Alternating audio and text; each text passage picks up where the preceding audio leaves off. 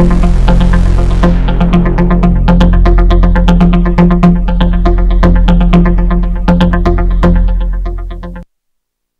presentation is delivered by the Stanford Center for Professional Development.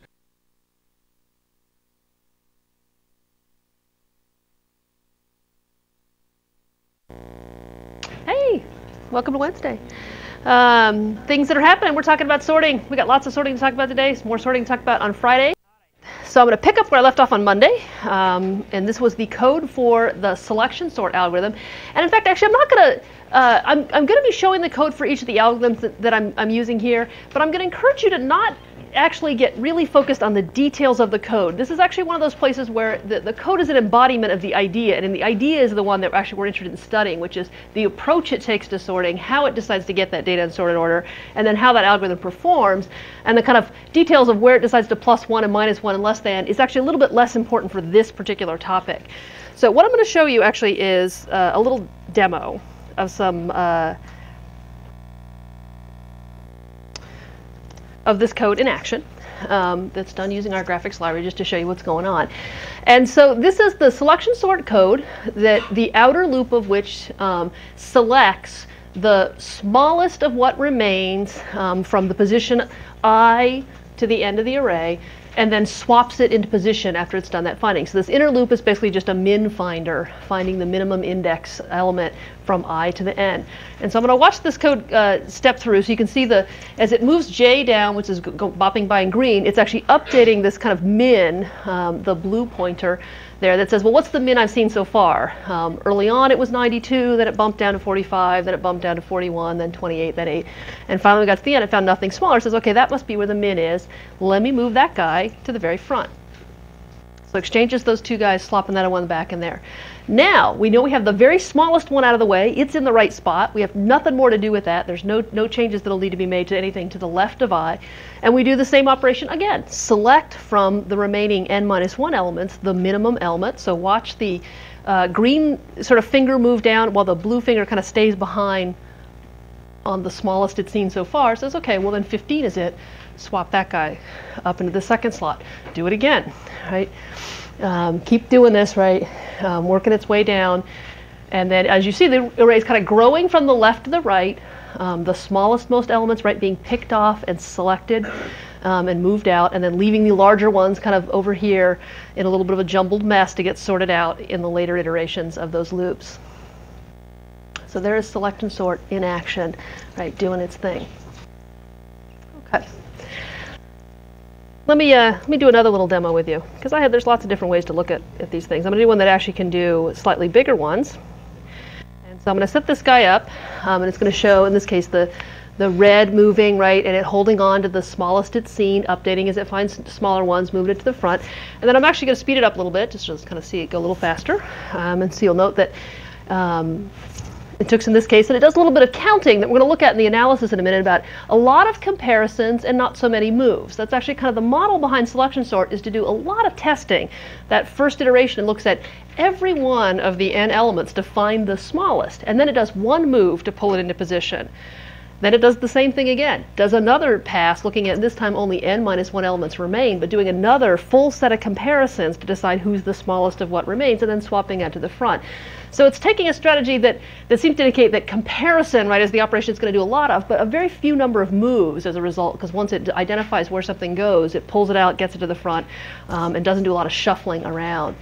If I put kind of a higher number of things in here and let it go, it appears to kind of move very slowly at first, right, because it's doing a lot of work to find those small ones and then move them down to the front. But as it gets further along, it will tend to kind of speed up toward the end, and that's because in subsequent iterations, right, there's fewer of the elements remaining to look at, and so kind of a tiny little portion that's been sorted so far, the first 4. If I think I let this go, it'll go way too fast. Yeah, it'll go way too fast to see.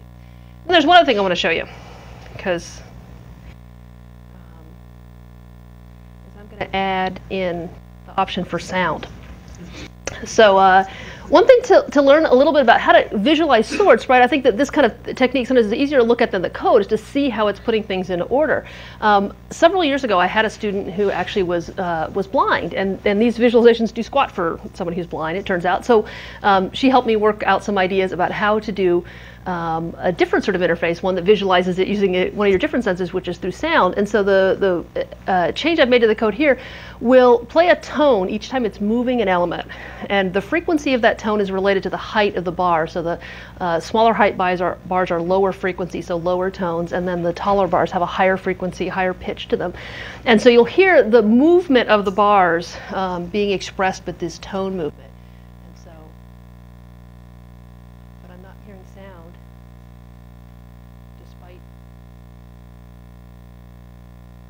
Getting sound? Are we getting, there we go. No, we're not getting sound though. Let's try. No, we're not getting sound at all. There we go. I'm getting sound now. How about you? Well, that's true. It is only when they move. That's a very good point. What about you? I have it running a little bit slower than I'm thinking. I'm like.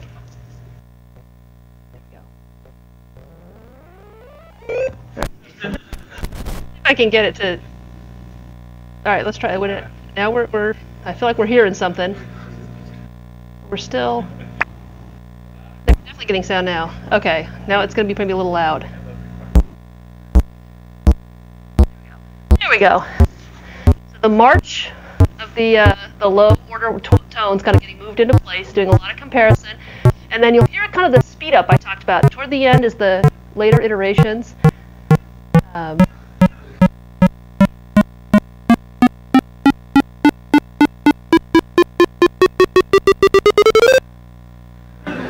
Finishing it up.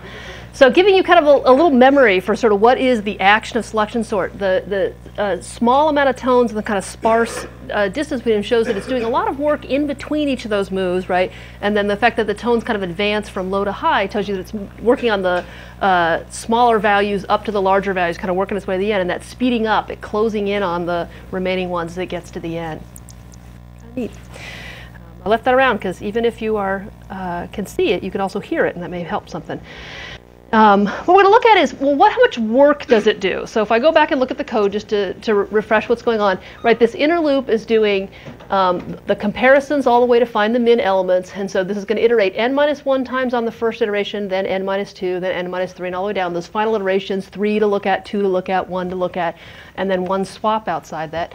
And so what I actually have here is the sum of the values. n-1 compares plus 1 swap, n-2 compares plus 1 swap. So a bunch of swaps, but then actually the terms I'm looking at here, the number of comparisons, the sum of the numbers 1 to n-1 is what we're trying to compute here. And then if you've seen the sum, the arithmetic sum, or the Gaussian sum, you may already know how to solve it, but I just kind of showed you how to do the math to work it out, which is the term you're looking for is this sum. If you add it to itself but rearrange the sequence of the terms so that they cancel each other out, you'll see that the n-1 plus 1 gives you an n, and that what you end up with is n-1 n's being added together is what the sum of this sequence against itself is, and so we can divide by 2 to get the answer we're looking for. So we have a 1/2 n squared minus n term, which in the big O world, right, just comes down to n squared.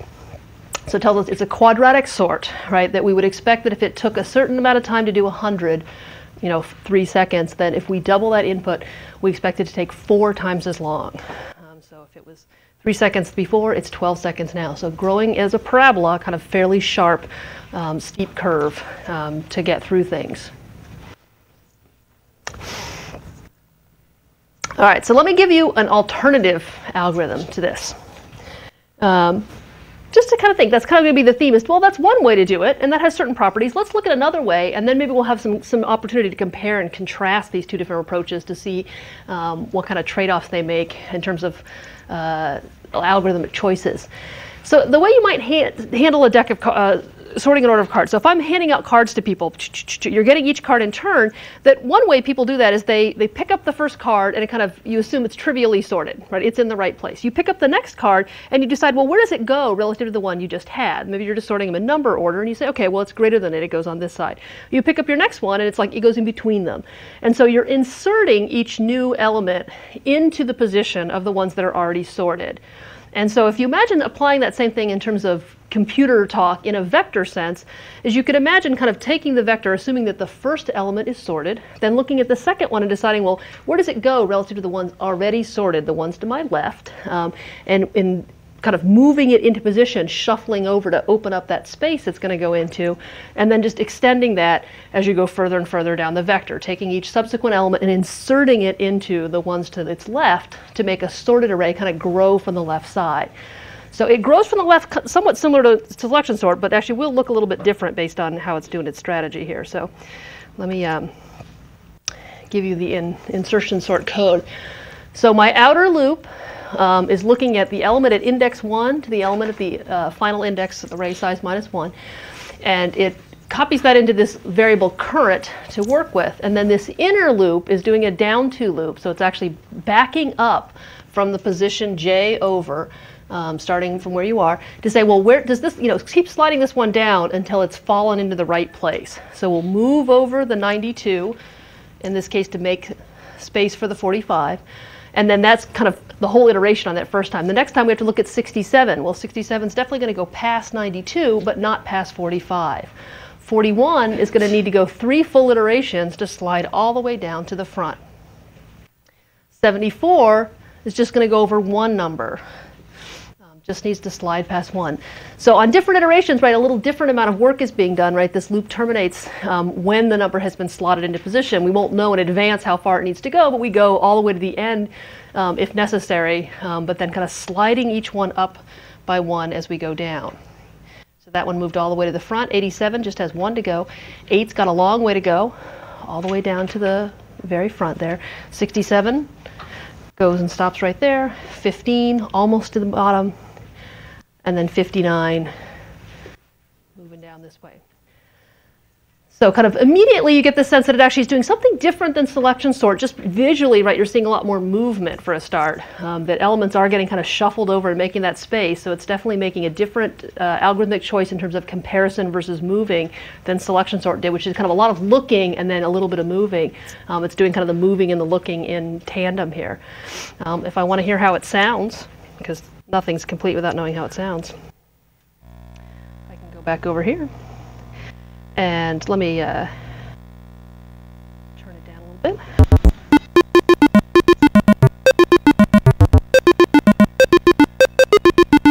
So you hear a lot more work in terms of moves, right, because of the thing. I'm going to speed it up just a little bit. So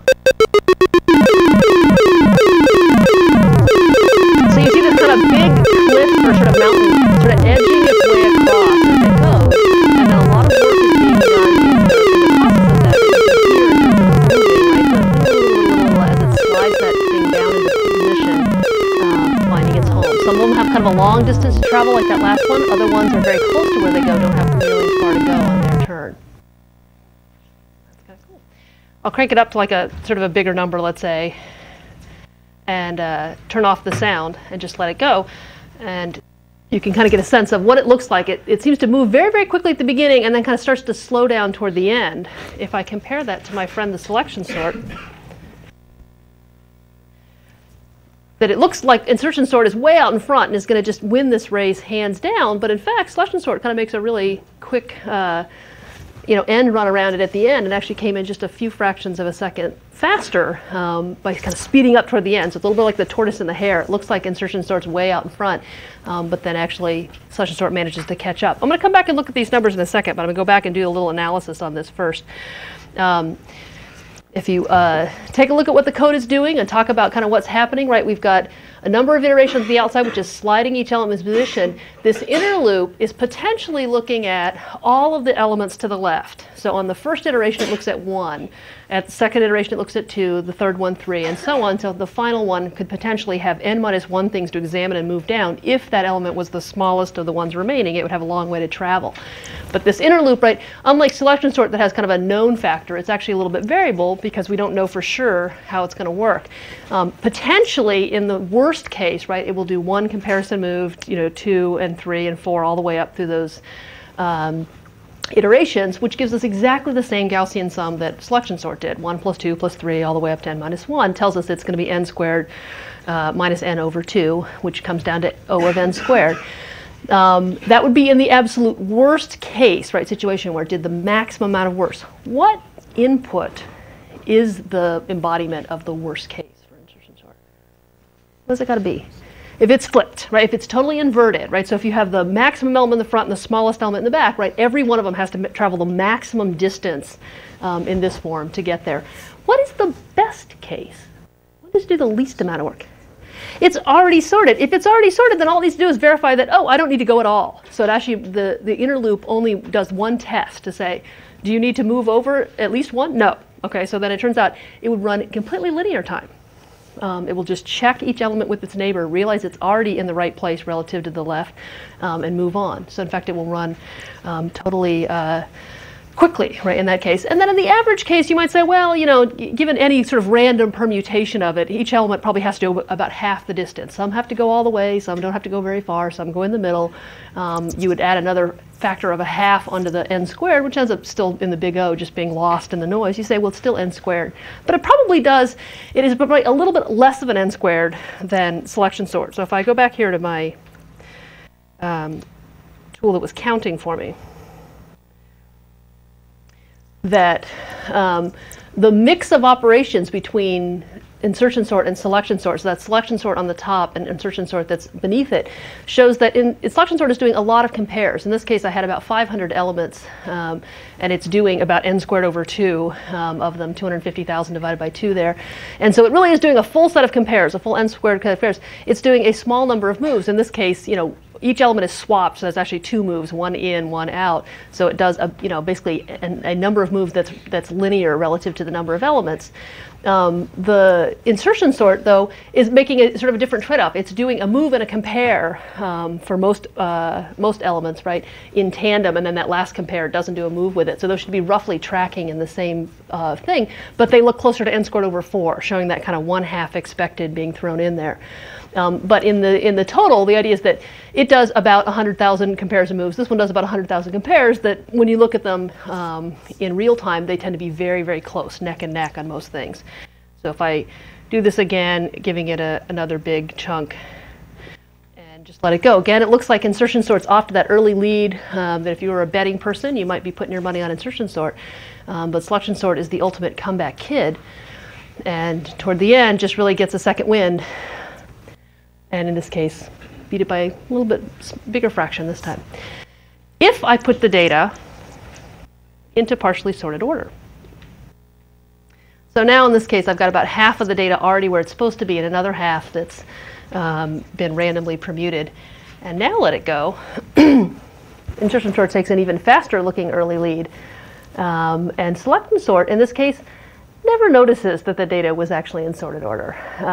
The time actually is a little bit artificial here, and that in fact the number of comparisons is maybe a better number to use here, that it really did a lot more work relative to what insertion sort did, because insertion sort was more able to recognize the sortedness of the data and take advantage of it in a way that selection sort totally just continued doing the same amount of work always. So that's kind of interesting to note, right, is that when we're talking about all these different sorting algorithms, right, that we have multiple algorithms because actually they really do make different trade-offs in terms of where the work is done and what operation it prefers and what inputs it actually performs well or poorly on. That selection sort is good for, it does exactly the same amount of work no matter what. If it's in sorted order or reverse sorted order or random order, right, it always is guaranteed to do the kind of same amount of work. And you don't have any unpredictability in it. That's both an advantage and a disadvantage, right? On the one hand, it says, well, if you knew that you needed this sort to take exactly this time and no better, no worse would be fine, then actually having that reliable performer may be useful to know. On the other hand, it's interesting to know that in insertion sort, if you gave it to the data that was almost sorted, that it would do less work, right, is an appealing characteristic of that. And so having there be some opportunity for it to perform more efficiently is nice. The other thing also is about this mix of operations, whether it considers comparisons or moves a more expensive operation. For certain types of data, those really aren't one-to-one. That a comparison may be a very cheap operation and a move may be expensive or vice versa, depending on kind of the data that's being looked at. For example, comparing strings is often a bit more expensive than comparing numbers, because comparing strings has to look at letters to determine when they distinguish. If you had a lot of letters in the front that were overlapping, it takes sort of more work to distinguish at what point they divide and which one goes forward. On the other hand, moving a large data structure, if it were a big structure of student information, right, takes more time than moving an integer around. And so depending on what the data that's being looked at, there may actually be a real reason to prefer using more comparisons versus moves. And so examples I often give for this, like if you think about in the real world, if you were in charge of sorting something very heavy and awkward, like refrigerators, you're trying to line up the refrigerators by price in the warehouse or something, you would probably want to do something that did fewer moves, right? Moves are expensive. I'm picking up this refrigerator, I'm moving it. I don't want to move it more than once, right? And so you might want to go with a selection sort where you go and you figure out who's the cheapest fridge. Let me pull that one and get it over here. And now I'm not going to touch it again. Rather than kind of sitting there with your insertion sort and moving the fridges one by one, until you got it to the right spot. But if I were in charge of finding out who was, let's say, the fastest runner in the mile in this class, you probably would not enjoy it if my strategy would be to take two of you in a dead heat and say, run a mile and see who won. And now whoever won, okay, well, you get to run against the next guy. And if you win again, you get to run against the next guy. Like, you might just say, hey, how about you let me get ahead of that person if I beat him once? I don't want to have to go through this again. Like, doing fewer comparisons would certainly be preferred. So both of these, I would say, are pretty easy algorithms to write. That is certainly the strength of selection and insertion sort. They are quadratic algorithms, which we're going to see is not very tractable for large inputs, but the fact that you can write the code in 8 lines and debug it quickly and get it working is actually a real advantage to these. So if you were in a situation where you just needed a quick and dirty sort, these are probably the ones you're going to turn to.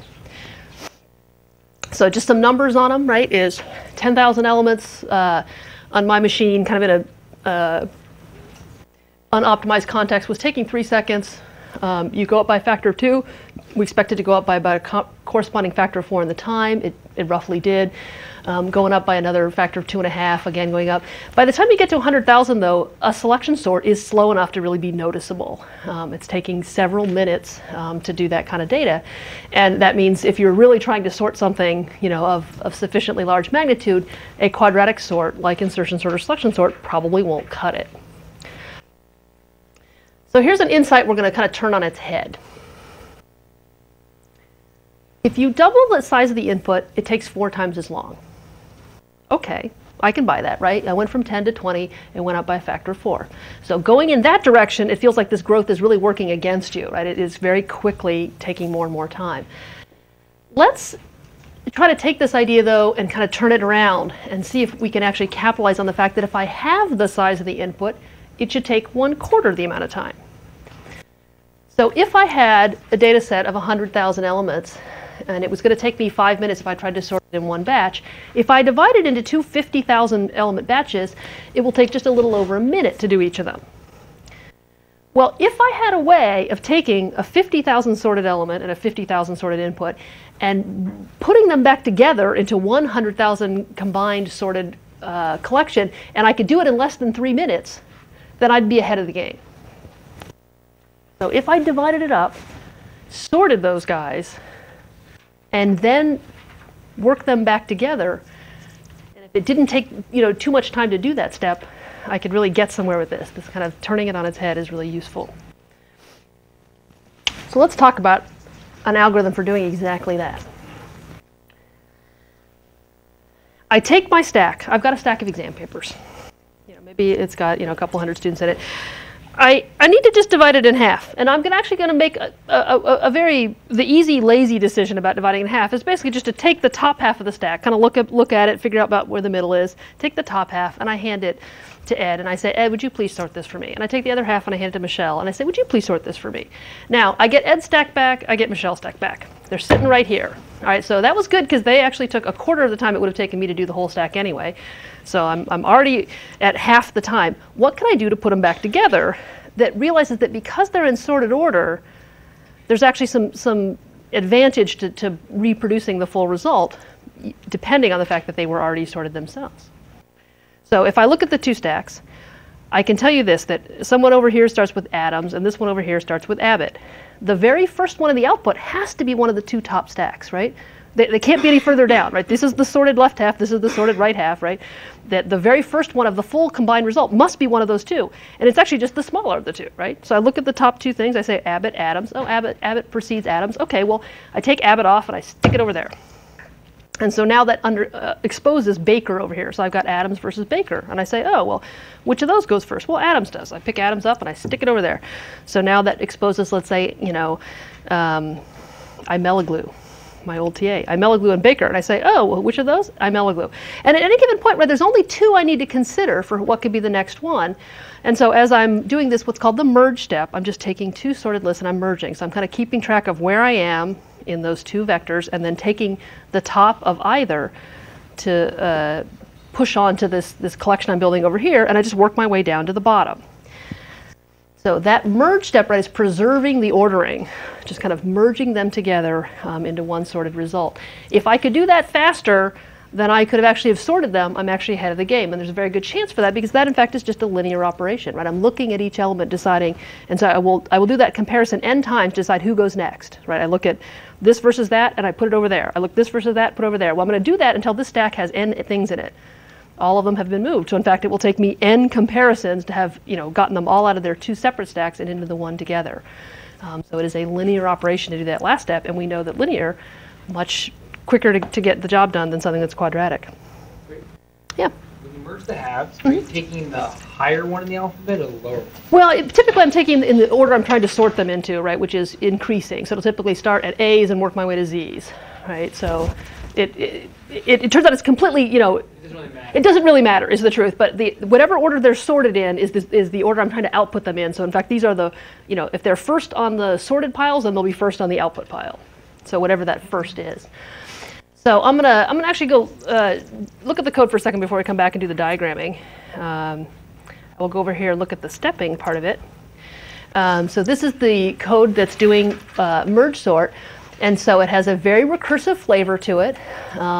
It does a little calculation here at the beginning to decide, you know, how many elements are going to the left and to go to the right. As I said, it does no smart division here. So this is called an easy split hard join. So the split process is very dumb. It says figure out how many elements there are, divide that in half, take the ones from 0 to the n over 2 and put them in one separate subvector, take the ones from n over 2 to the n and put them in a second subvector, and then recursively sort those. So let's watch what happens here. It computes that, and it says, okay, copy a subvector of the first, in this case 4 elements, copy a subvector that has the second 4 elements, the second half, so I've got my left and my right halves. And then it goes ahead and makes a call onto merge sort, which says merge that left half and merge that right half, and then we'll see the merge together. So I'm going to watch it go down, because the thing that's going to happen is when I do a merge of this half, it's kind of like it postponed these other calls, and it comes back in and it makes another call, which does another division into 2 halves, so taking the 4 that are on the left and dividing them into a 2 and 2. And then it says, okay, and now merge the left half of that, which gets us down to this case, where it divides them into 1 on the left and 1 on the right. And then these are the ones that hit my base case, that an array of size 1 is trivially sorted. So in fact, the merge sort never even goes into doing any work unless there's at least 2 elements to look at. And so when it makes this call to the merge the 45, it will say, okay, you know, there's nothing to do. And then it'll merge the 92, merge sort the 92, which also does nothing. And now the code up here is going to flip. So be warned about what's going to happen here. Is I'm going to show you what the process of the merge looks like, which is going to do the left-right copy to the output. So this code looks a little bit dense. And again, this is not the time to get really worried about what the details of the intricacies of the code are. I think you really want to kind of step back and say, conceptually, the process I described of taking them off the two piles and merging them is very much the take-home point for this. And so what this upper loop is doing is it's basically saying, well, while the two stacks, the two piles, the two halves, whatever, each have something left in them, then compare them and take, the smaller one off the top. So it's keeping track of all these indices, right? The indice of the left subarray, the indice of the right subarray, and the indice of the output array. And it's actually kind of, at each step, it's putting a new one, copying one from one of the left or the right onto the output. And so that upper loop there said, is 45 less than 92? It is, right? So it copies 45. And then at this point, right, there's nothing left on the left, so it actually drops down to those last two pieces of code, which actually do to copy the remainder from, if there's only one stack left, then just dump them all on the end. And so we'll do the dump of the end of the 92. And say, okay, I've reassembled it. And so when I get back to here, then I have merge sorted the left side. And then I go through the process of merge sorting the right side, which copies the 62 and the 41 down to those things, and then does a merge back. Let me get to the stage where I'm starting to do a little bit bigger merges. And so here I am with an indice on my left and my right side, and then my output index. And it's like, okay, is 45 less than 41? If so, then take 41 here and kind of advance P2 over. And so you'll see the 41 go across. And it moved both the P and the P2 up an index to say, okay, well, now we're ready to pick the next one. So it looks at P1 versus P2s, decides it's pulling from the left side this time. And then now it still has the last most members of the two piles to look at, takes from the right side, and then we'll just dump the end of the other side. So then going through this process, we do it all again, kind of breaking all the down. So it's just using recursion at every stage. So at the small stages, it's a little bit hard to figure out what's going on. But once it gets back to here, right, it's just doing the big merge. I let it go a little too fast there to build it back up. So there's one thing about merge sort I should mention, which is merge sort is using extra storage. And I'm going to get to a stage where I can explain why that's necessary. But selection sort and insertion sort both work what's called in place. And that means that they are using the one copy of the vector and just rearranging things within it. So it doesn't require any auxiliary storage to copy things over and back and whatnot. That it can do all the operations on one vector with a little bit of a few extra variables around. That merge sort is really making copies. That it divides it into these two subarrays that are distinct from the original array and then copies them back. So it copies the data away and then it copies it back in. And the reason for that actually is totally related to what's happening in this merge step. That if I had, actually this is not the step that's going to show it, I'm going to show it on this side. That if it were trying to write over the same array, now I made it go too fast, and that was really very annoying. All right, let me see if I can get it one more time. To be where I wanted it, is that when it's doing the copying, if it were copying on top of itself, it would end up kind of destroying parts of what it's working on.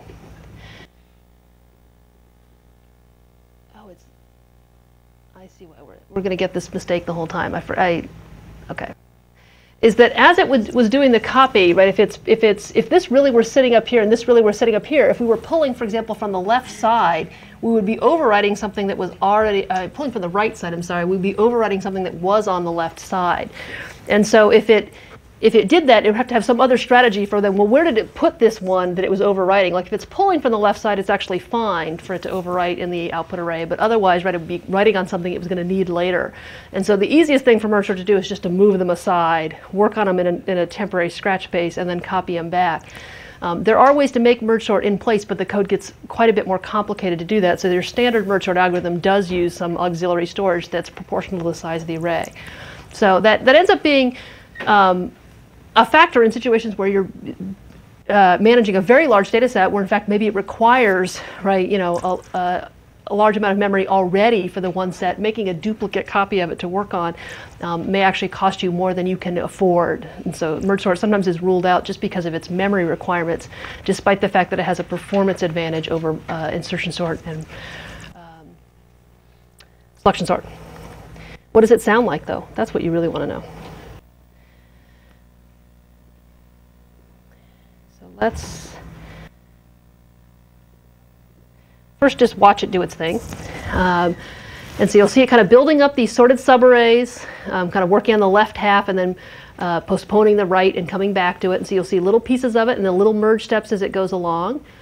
And then you can get a little glimpse of, you know, kind of the divisions down there. Let me actually run it again, a little bit bigger thing. I'll turn on sound in just a second, just like as it goes faster and faster. Let me make my sound go, and we'll see how much we can stand of it. It's pretty noisy, you'll discover. Volume? Can we have a little volume? Oh yeah.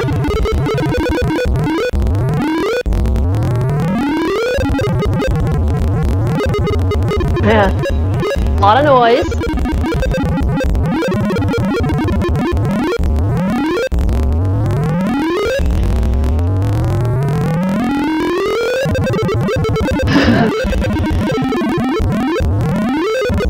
Oh yeah. So you definitely get the kind of 1960s, you know, sound tone generation there, but you get this idea. You can hear the merge step, right, is very distinguishable from the other activity. As it's doing the kind of smaller and smaller subarrays, it sounds just a little bit like noise. But as you see the larger subarrays being joined, this very clear merging sound emerges from that you can hear and see that. And at the very end, sort of one big long merge of taking the two piles and joining them into one. A lot of noise, right? So that should tell you that there is a pretty good amount of movement going on. Question? When does it decide to merge them? So it's merging them after they've been sorted. So when you see a merge, you'll always see two sorted subarrays being joined into one larger sorted subarray. So at the very end, for example, you'll have these two sorted halves that are being merged down. And how much is it sorting? Well, it's recursion, right? It's like it sorts the half, which sorts the quarters, which sorts the eighths. And so at any given point, what it really looks like it's sorting is these little one-element arrays, which are being merged into a two-element array. Like all the work is being done in merging, really. That sorting, it's kind of funny. When does it actually sort anything? Like never, actually. It only merges things. And by dividing them all the way down into all these one-element arrays, the merging of them, it says, well, here's these trivially sorted things. Make a two-element sorted thing out of them. And now you have these two-element things, merge them into one four-element thing, which you merge into an eight-element thing, and all the way back. So all of the work is really done in the merge step. Kind of on the sorting angle, it actually is deferring it down to the very bottom. So that's a kind of an odd thing to do, right? It really just divides it all up into one, you know, 100 piles, each of size 1, and then kind of joins those into one pile, these into one pile, these into one pile, and so now I have 50 piles, right? You know, that are each of size 2. Now I join them into 25 piles of size 4, and then, you know, 12 piles of size 8, and so on. So this is the code for the outer point of the merge algorithm. I'm actually not going to look at the merge algorithm very in depth. I'm really more interested in the kind of outer point of this algorithm. And so the steps that are going on here is we do a little bit of constant work. Let me actually. We do a copy operation that copies out the left half and the right half. Both of those operations together require linear time. So I've looked at every element, and I copied the first half onto something, the second half onto something. So that took, I looked at every element in that process. I make two calls on the left and the right side, and then I do a merge on the end. And we talked earlier about how that was linear in the number of elements, because as I build the two piles into one sorted pile, every element is touched in that process as it gets chosen to be pulled out. So linear divide, a linear join, and then there's this cost in the middle that I have to kind of sort out what's happening, which is there's sort of n work being done at this level, but then I make two recursive calls that should take time n over 2. So the input they're working on is half again as big as the one I have. How much time do they take? Well, there's my recurrence relation that allows me to express it. T of n is n. So at this level, this kind of represents the copy step and the merge step at this level, plus the work it took to get the two halves in sorted order. So I'm going to show you a slightly different way of looking at recursive analysis, just to kind of give you different tools for thinking about how to do this. I showed you last time how to do the repeated substitution and generalization of the pattern. I'm going to show you this way to do it with a little bit of a tree that kind of draws out the recursive calls and what's happening in them. That the merge sort of a input of size n does n work at that level, the copy in the merge step right for there, plus it does two calls to merge sort of n over 2. Well, if I look at each of those calls, I can say, well, they contribute an n squared and an n squared on each side. So this one has n squared copy and merge. This one has an n squared copy and merge. And so in effect, I have another n squared plus itself there. And then this level, right, looks at the n over 4, which has 4 n over 4 components. So that actually at each level in the tree, that every element, right, is being processed in one of those subcalls across it. So every element is up here, and then they're in 2 subgroups, and then 4 subgroups, and then 8 subgroups. And that each element is copied and merged in its own subgroup at each level of the recursion. So that kind of gives me this intuition that there's sort of n work being done on every level. Every element copied and merged as part of that there. And so then what we need to complete this analysis is to know how deep this tree grows, how far we get down in the recursion before we hit the base case. So we're dividing by 2 each time, n over the 2, over 2 to the second, 2 to the third, 2 to the fourth, and so on. So at any given level, k down, right, we have n divided by 2 to the k. What we want to solve for is where n over 2 to the k equals 1. So we've gotten to the smallest case where we have those trivially sorted 1 element inputs to look at. And so we just do a little math here, rearrange that, right, divide by 2 to the k, or multiply by 2 to the k both sides. We have n equals 2 to the k, take the log base 2 of both sides, and it will tell me that k is log base 2 of n. That I can divide n by 2 k times, where k is the log base 2 of n, before it bottoms out with those 1 element vectors. So log n levels, n per level, tells me the whole thing is n log n. So n log n is a function that you may not have a lot of intuition with. You may not have seen it enough to kind of know what its curve looks like. But if you remember how the logarithmic curve looks, right, which is a very slow growing, almost flat line, and then n being linear, the kind of combination of the two, it's called the linearithmic term here, is just a little bit more than linear. Not a lot more, but it grows a little bit more steeply than the standard linear was, but not nearly, right, as sharply as something that's quadratic. So if we look at some times that selection sort compared to merge sort, right, on a input of 10,000, right, took a fraction, right, to do a merge sort that it did to a selection sort, and as it grows, right, so if we go from 20,000 to 50,000, we've a little bit more than doubled it, that the merge sort times, right, went up, you know, a little bit more than a factor of 2 in growing in these things. Not quite doubling, a little bit more than doubling, right, because of the logarithmic term that's being added there, but growing, you know, slowly enough that you could start imagining using a sort like merge sort on an input of 1,000,000 elements in a way that you cannot on selection sort, right? Selection sort, my estimate, I did not run it to find this out, right? Based on the early times, I can predict it'll be about 8 hours for it to sort 1,000,000 elements, taking just a few seconds, right, for merge sort to do that same input.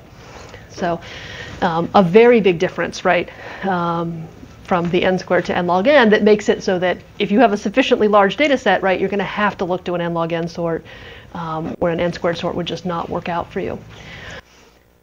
I'll mention here that actually n log n is the theoretical boundary for what a general purpose sort algorithm can do.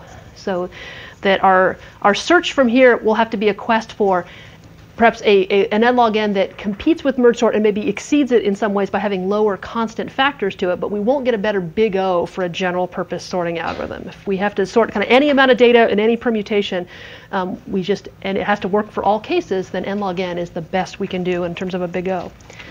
Let me show you these guys kind of running a little race, because there's nothing more important than having a reason to bet in class. So if I put insertion and selection and merge sort all up against one another, let's turn off the sound, because I really don't want to hear it all go.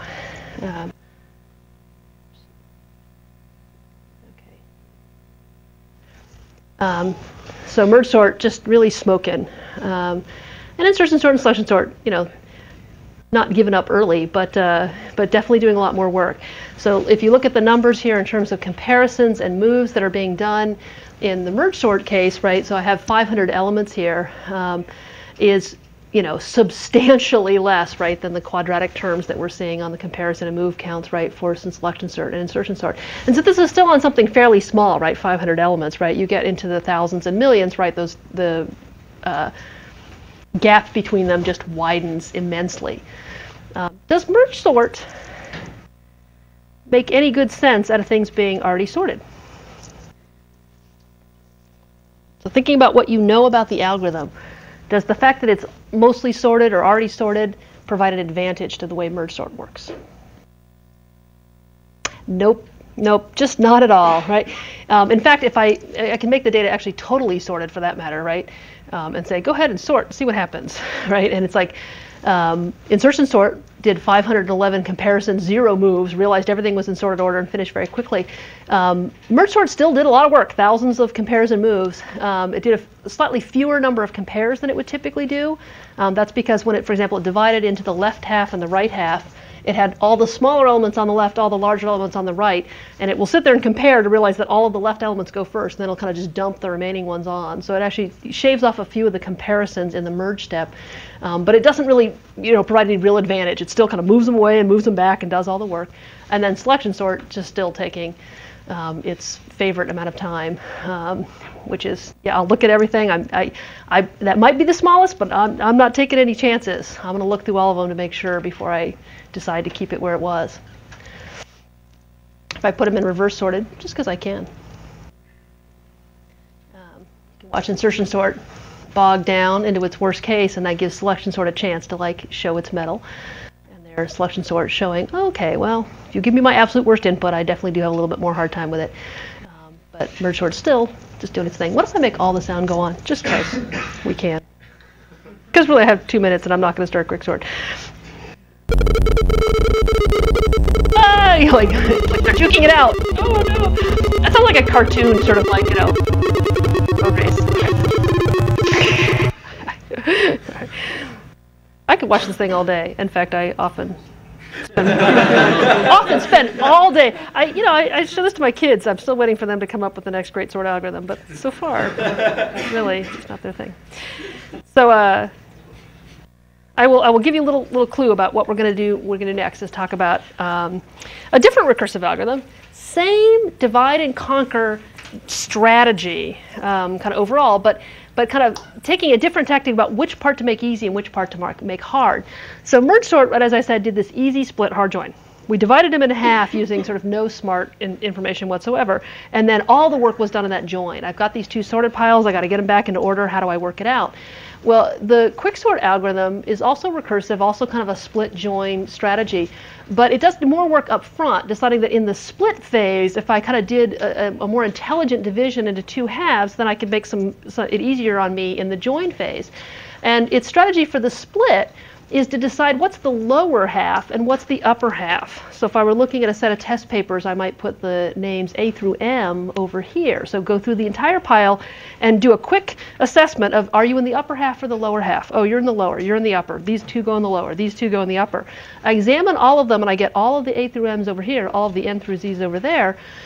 And then I recursively sort those. So I get the A to M's all worked out, I get the N through Z's all worked out. Then the task of joining them is totally trivial, right? I've got A through M, I've got N through Z. Well, you just, push them together. There's actually no comparing and looking and merging and whatnot that's needed. That join step is where we get the benefit of all the work we did in the front end. That split step, though, is a little hard. So we'll come back in on Friday and we'll talk about how to do that split step and then what are some of the consequences of our strategy for doing that split step and how they come back to get at us. But that will be Friday. There will be music. There will be dancing girls.